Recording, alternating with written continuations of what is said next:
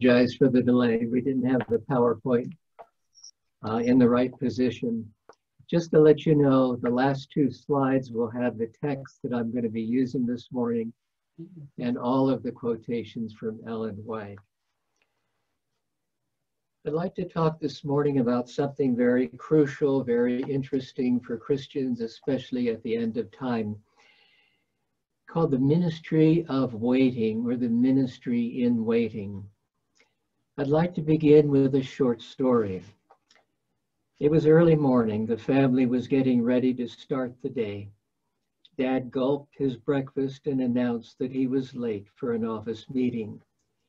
He slung his coat over his shoulder and headed for the front door.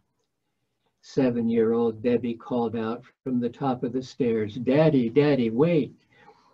"I have to run." By racing out the door, he was on his way. Debbie's mouth curled as if she was going to cry. She sauntered down the stairs, went to the kitchen where Mother had prepared breakfast. The food didn't taste quite right, but the hurt was so deep, she called him on the phone. "Daddy, you didn't kiss me goodbye." "I'm sorry, sweetheart. That's okay," she said. Then she hung up the phone. She put on her jacket, slung a pack on her back, kissed her mother goodbye, went out the front door to head towards school. She had taken no more than a few steps when their car came into the driveway. It was Daddy. He got out quickly, lifted her up in his arms, and kissed her. "Debbie, my day will be better now, too." He came home to give her a kiss. She had wanted Daddy to wait, but Daddy didn't have time. But then he decided he couldn't wait until the end of the day to see her. He made time and headed home. Have you ever had your heart crushed because someone didn't stay with you or wait for you when you wanted them to? I think that happens often with Jesus. He loves companionship. I suspect every day he cries out to each one of us, "Wait, wait for me, wait, you're in danger, wait, stop, you're sinning." A plan for waiting was built into the plan of redemption. The Bible tells us that the plan for Christ to suffer in our stead was laid even before the world was created, 1 Peter 1:20. It was just a plan then. Adam waited. Abraham waited. By faith, he looked for a city whose builder and maker is God, Hebrews 11:9-10. David waited and wondered. Ezekiel waited. Mary was told by Gabriel, heaven's most powerful created being, that she would have a son. His name would be Jesus. Gabriel even told Mary that with God, nothing shall be impossible, Luke 1:37. She then entered a mysterious wait. Jesus came. He would set up a kingdom that would never end. The Jewish people had been waiting, but when he arrived, they didn't recognize him, John 1:11. They are still waiting. God's plan had a built-in 4,000-year wait. God craved that people would be excited when Jesus arrived, but few were.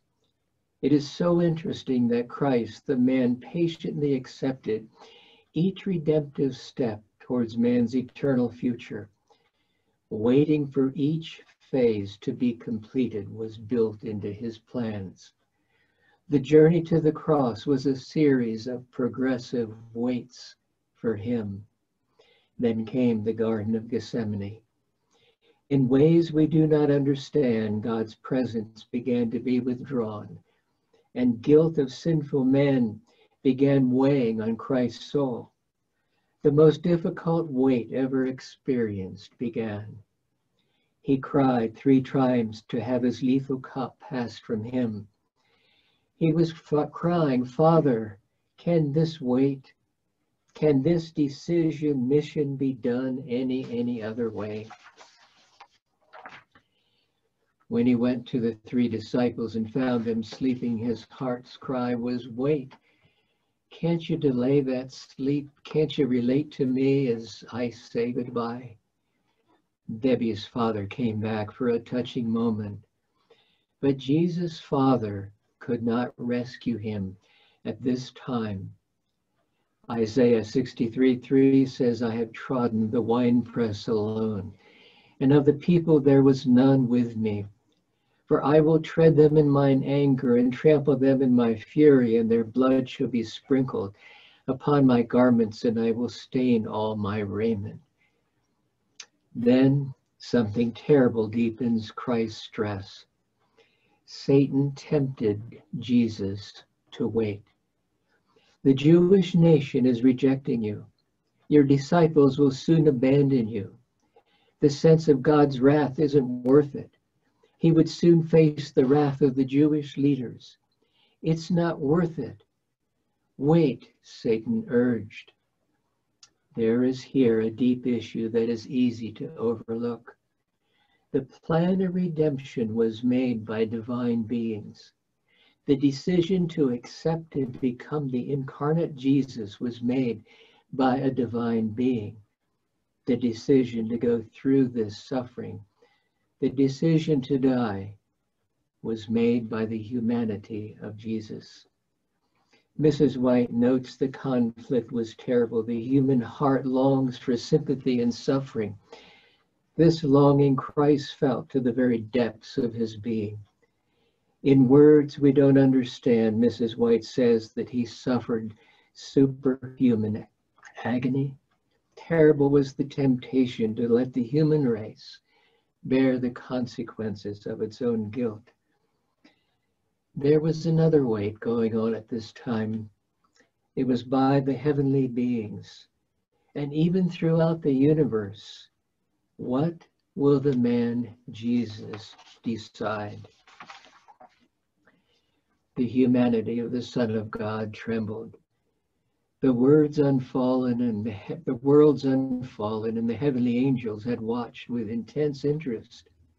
As the conflict drew to its close, Satan and his confederacy of evil, the legions of apostasy, watched intently this great crisis in the work of redemption. The powers of good and evil waited to see what answer would come to Christ's thrice repeated prayer. Angels had longed to bring relief to the divine sufferer, but this might not be. No way of escape was found for the Son of God. Amazingly, Satan was urging him to abandon humanity. God didn't say anything. Those 3 prayers went unanswered. He waited until Christ's decision was finally made. Christ knew who he was, but it was the man who had to make the final decision to go to the cross.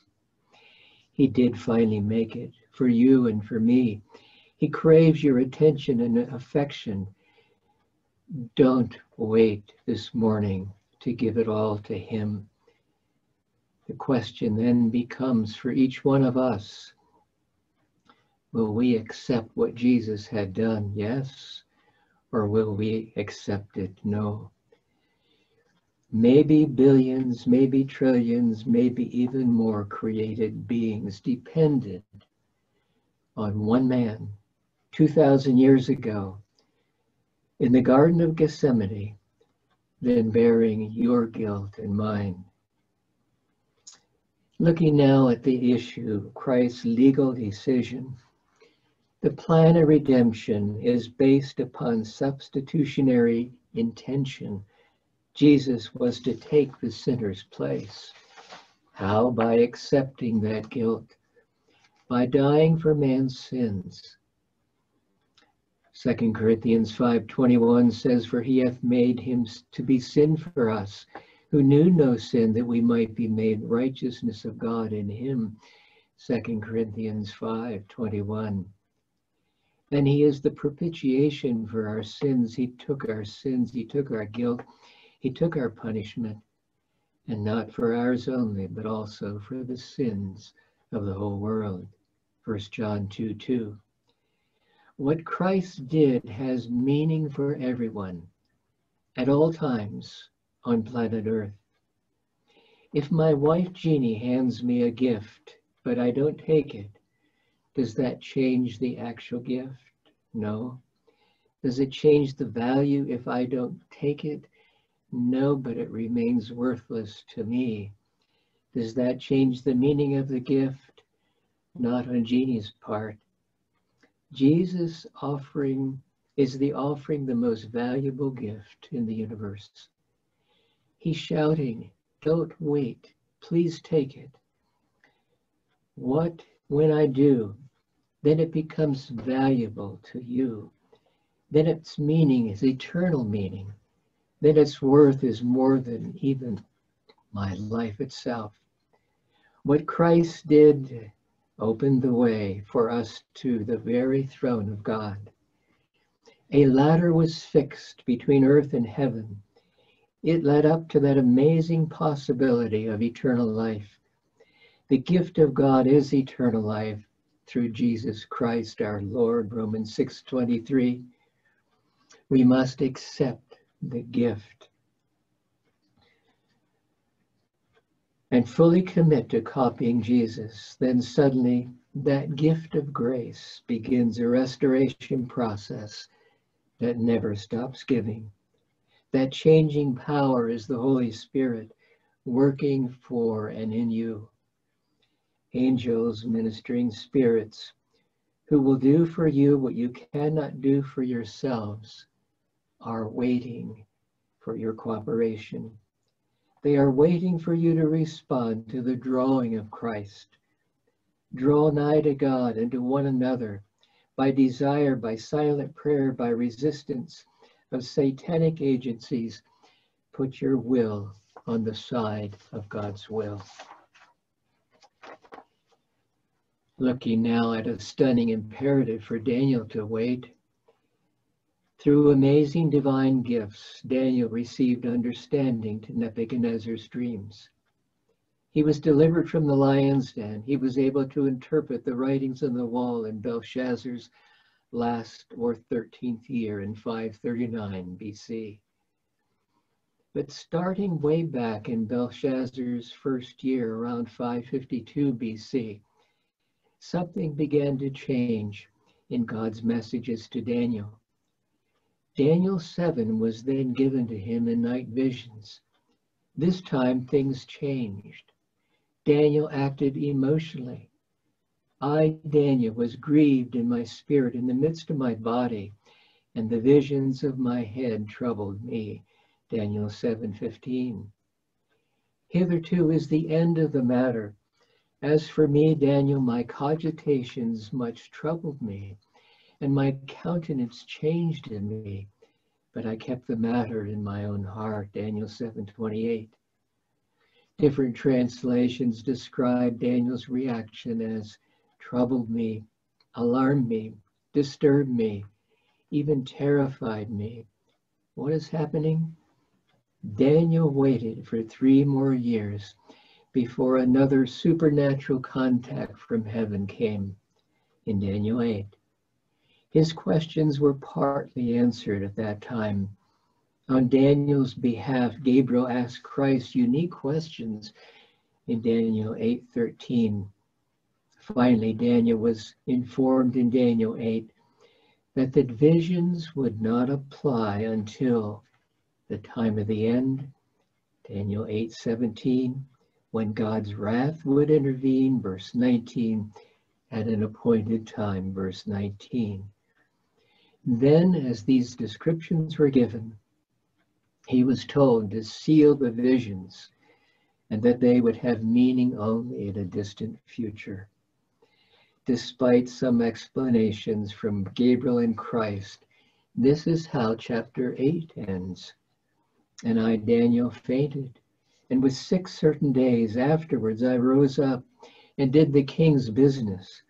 And I was astonished at the vision, but none understood it. The Net Bible said there was none to explain it. The NIV says it was beyond understanding. Daniel waited, and with troubled emotions, by 536 BC, the third year of Cyrus the Great, Daniel in third person language said, "And the thing was true, but the time appointed was long. And he understood the thing and had understanding of the vision." Daniel 10:1. He accepted that the great meaning was beyond his day. He accepted a partial understanding. From Daniel there remained many prophecies in waiting. Only in the last 2 decades have they become clear to God's people. A wait for us of 2,500 years.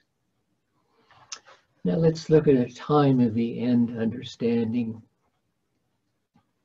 As the message of Christ's first advent announced the kingdom of his grace, so the message of his second advent announced the kingdom of his glory. And the second message, like the first, is based on the prophecies. The words of the angel to Daniel related to the last days were to be understood in the time of the end. That's you and I. At that time, Daniel wrote, "Many shall run to and fro, and knowledge shall be increased. The wicked shall do wickedly, and none of the wicked shall understand, but the wise will understand." Whenever it has that kind of phraseology in prophecy, the wise shall understand, it means that we can eventually understand it. Many prophecies were in waiting until our day. That's exciting. The wise are those who have a firm link with God's Spirit in heaven. They will grasp the meaning of those prophecies that have been in waiting. We have come to that time. We understand now most of Daniel 8 through 12. Critical insights now from Ellen White regarding waiting. The slaying of the Passover lamb was a shadow of the death of Christ. Says Paul, Christ our Passover is sacrificed for us. 1 Corinthians 5:7. The sheaf of the first fruits, which at the time of the Passover was waved before the Lord, was typical of the resurrection of Christ. Paul says, in speaking of the resurrection of the Lord and of all the people, Christ the first fruits. Afterwards, they that are Christ, it is coming. Like the waved sheaf, which was the first ripe grain gathered for harvest, and that was barley, Christ is the first fruit of that immortal harvest of redeemed ones, that at the first future resurrection shall be gathered in the garner of God. These types were fulfilled, Ellen White says, not only as to the event, but as to the time. On the 14th day of the first Jewish month, the very year or day and month on which 15 long centuries the Passover lamb had been slain, Christ, having eaten the Passover with his disciples, instituted that feast which was to commemorate his own death as the Lamb of God, which taketh away the sin of the world. That same night he was taken by wicked hands to be crucified and slain. And as the antitype of the waved sheaf, our Lord was raised from the dead on the third day, the first fruits of them that slept. A sample of the resurrection, just whose vile body shall be changed and fashioned like unto his glorious body. Verse 12 in Philippians 3:21. In like manner, the types which relate, and this is a very important quotation we often skip over in Ellen White's writings. In like manner, the types which relate to the second advent must be fulfilled at the time pointed out in the symbolic services. Let me read that again. In like manner, the types which relate to the second advent, which we are looking forward to right now, must be fulfilled at the time pointed out in the symbolic services.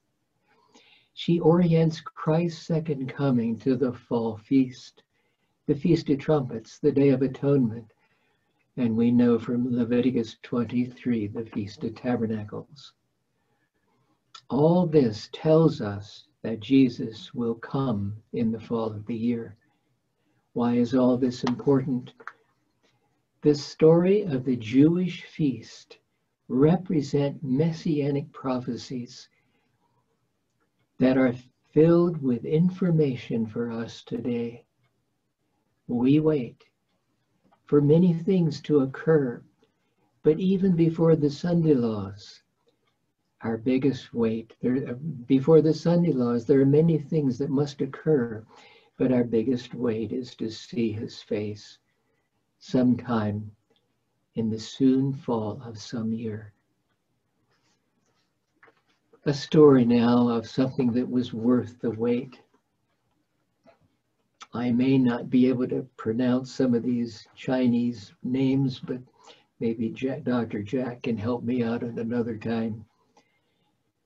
Jiamin was born in Singapore, a city-state in southern Asia.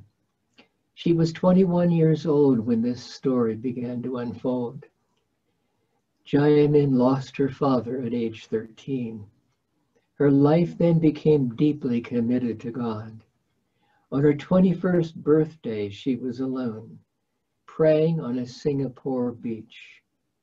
She thanked God for his love, providing for her family since her dad died. Then she promised God she would follow him all the days of her life. She would wait for a godly husband. She put a simple band on her left middle finger that she had a local craftsman make.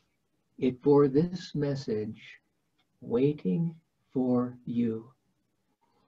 She wore it daily, waiting for God to lead and waiting for that special man. She went on a mission trip for the second time on a large ship, Doulos, that spread the gospel of Jesus Christ in many countries. Over 350 international volunteers were on board. It was hard to leave her mother and family, but she committed to 2 years of service.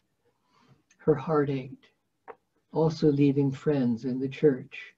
Many on board were married. They modeled for her the sacredness of marriage, the importance of faithfulness, forgiveness, and for love.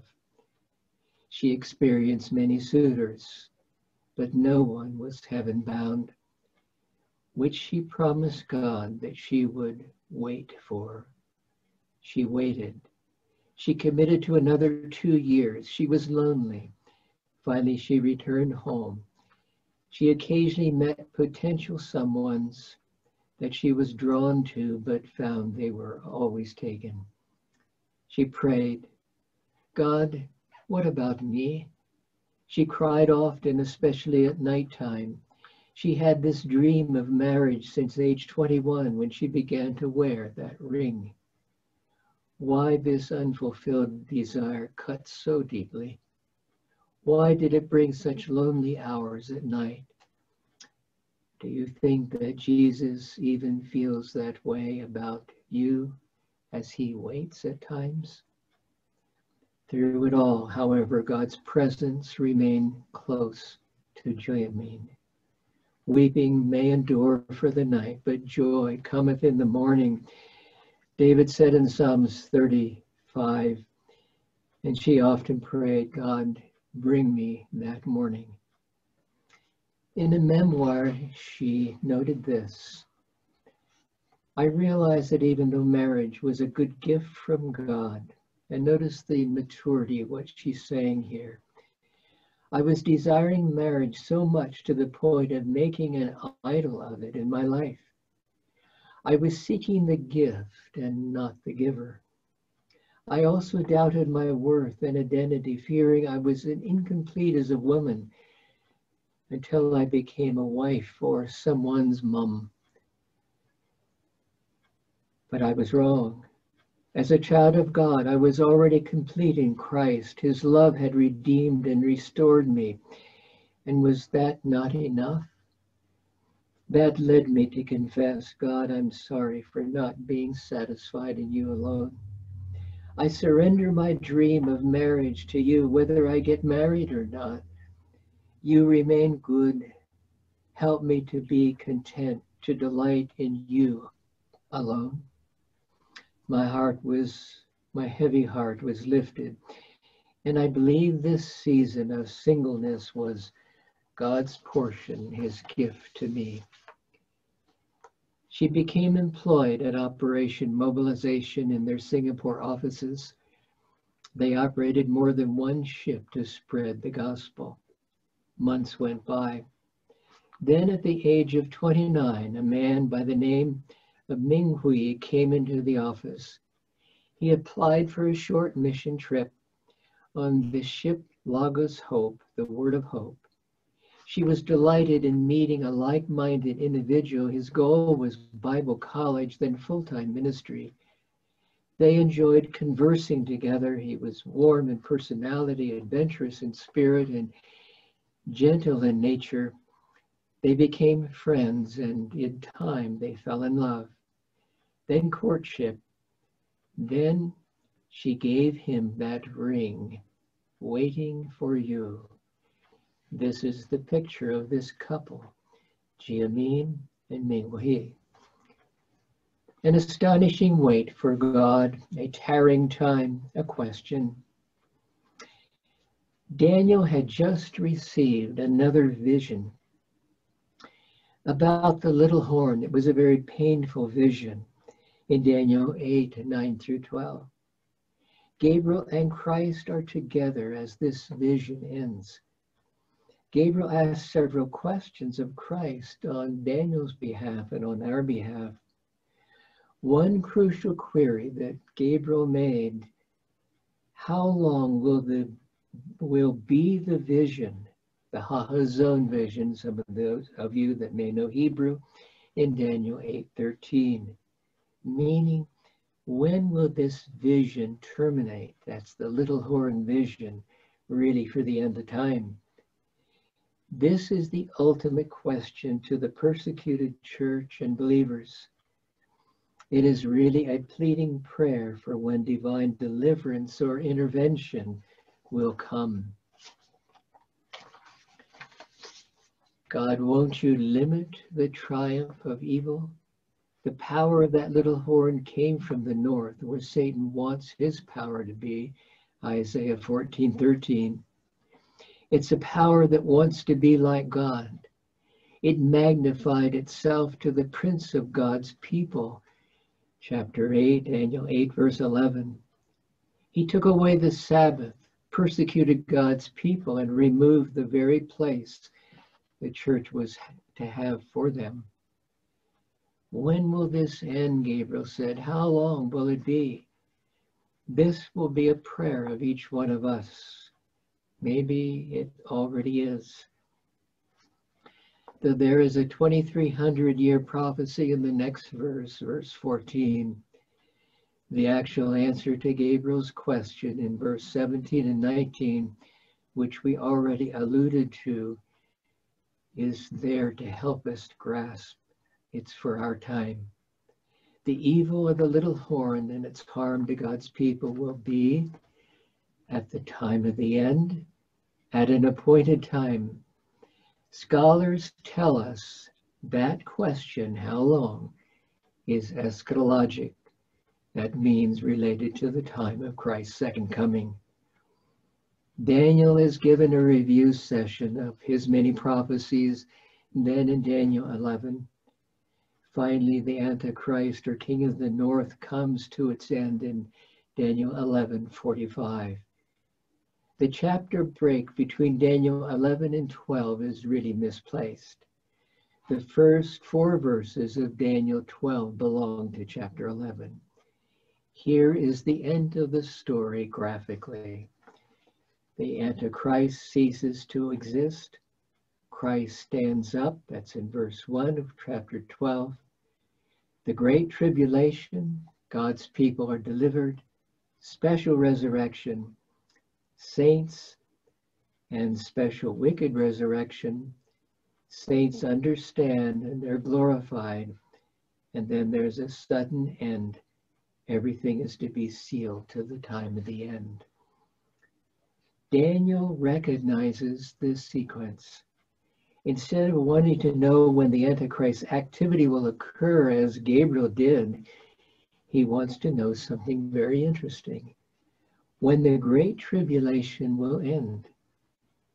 No, when the deliverance of God's people and special resurrection will end. Daniel knows that when that occurs, evil will be history at that time. After several prophetic waymarks are given, Daniel is able to directly now talk to Jesus. That's in Daniel 12. And this is one of his questions. There it is again. How long shall it be to the end of these wonders? Daniel 12:6. Wonders here refers to something supernatural that God has done, that Hebrew word. Daniel has just described a special resurrection and deliverance of God's people after a tense Antichrist prophecy. That's Daniel 11:30-45. Jesus' answer, when the shattering of the power of the holy people comes to an end, all these things would be accomplished. Daniel 12:7, part C. At the end of a 3.5-year period of persecution, these wonders, the deliverance of God's people and that special resurrection, will have occurred. Evil will then be in the past. Now there's another how long prophecy in Revelation under the 5th seal related to the martyrs. They are symbolically crying out. They called out in a loud voice, "How long, sovereign Lord, holy and true, until you judge the inhabitants of the earth and avenge our blood?" Revelation 6, verse 10. The answer came, they should rest yet for a little season, until their fellow servants also and their brethren that should be killed as they are will be fulfilled. Again, how long is eschatologic, but it's a cry from the hearts of God's people. The answer to all of these prayers and cry of how long is wait. They will unfold just before Jesus comes. Ellen White says God wants his people in these days to review the trials through which ancient Israel passed in order to learn how to prepare for the heavenly Canaan. Many look back to the Israelites and are amazed at their unbelief. They feel that they themselves would not have been so ungrateful, but when their faith is tested, even by little trials, they reveal no more faith or patience than ancient Israel did. The Israelites waited for their deliverance. We aren't sure how long from Egypt. They were persecuted much during this time, then finally came the 10 plagues. They too wondered how long. Because iniquity shall abound, the love of many shall wax cold. The very atmosphere is polluted with sin. Soon God's people will be tested by fiery trials, perhaps even more than ancient Israel.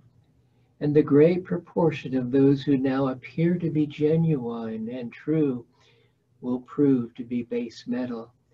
They won't wait or endure.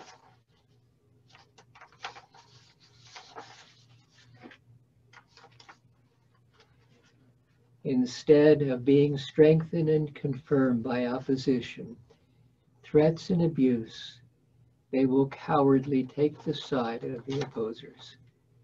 The promise is, them that honor me, I will honor. 1 Samuel 2:30. Our challenge here this morning, the remnant are not prepared for what is coming upon the earth. Stupidity, like lethargy, seems to hang upon the minds of most of those who profess to believe that we are having the last message. Get ready, get ready, get ready, Ellen White says, for the fierce anger of the Lord is soon to come. Incidentally, that is the third angel's message that we will be broadcasting, and that's about God's wrath. His wrath is to be poured out unmixed with mercy, and ye are not ready. Rend the heart and not the garment. A great work must be done for the remnant. Many of them are dwelling upon little trials. You suffer your minds to be diverted too readily from the great work of preparation and the all-important truths of these last days.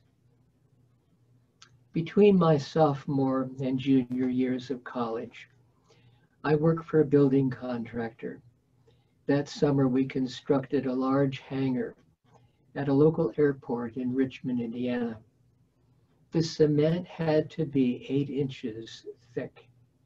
Building inspectors would take samples, dry them out, and in a non-disclosed laboratory put the core under progressive pressure. It had to be very hard and tough. If it withstood a certain stress, it passed the building code. There is a laboratory that God has set up, highly individualized, that test how strong our faith is. Our faith is to be strong. It will withstand the end time stresses. That is so important. Its quality and strength will determine if we will be happy living with angels, Christ, and all of heaven forever. It will answer a final question. Can you really trust God in everything? God wants us to be excited with our friendship, even though he hasn't yet come to sweep us up in his arms. Well, the ministry of waiting is profound. For a little girl wanting a kiss from her daddy, for Abraham looking for a city whose builder is God, for those who failed to understand the wait prophecies of the Jewish people, for the failed wait of the disciples in the Garden of Gethsemane, for the terrible wait temptation Christ experienced as demonic forces tried him to put off the cross, for the emotional challenge of a prophet like Daniel to receive a prophecy and not be told what it meant, but that he must wait, for our wait for a fall return of Jesus, for the precious wait in faith for a God-oriented spouse like that young lady. Finally, the cry, how long that all of God's people will have while waiting under stress and pain and heartache till it will end. David said in Psalms 37, those that wait upon the Lord, they shall inherit the earth. Isaiah 40 verse 31 says, they that wait upon the Lord shall renew their strength. They shall mount up with wings as eagles. They shall run and not be weary. They shall walk and not faint. God is waiting for you. Are you waiting for him? Let us pray. Our Heavenly Father, this morning as we wait for you to come once again, we also wait and plead that the Holy Spirit will work in our hearts to prepare us for that wonderful, wonderful time when we will see Jesus coming in those clouds.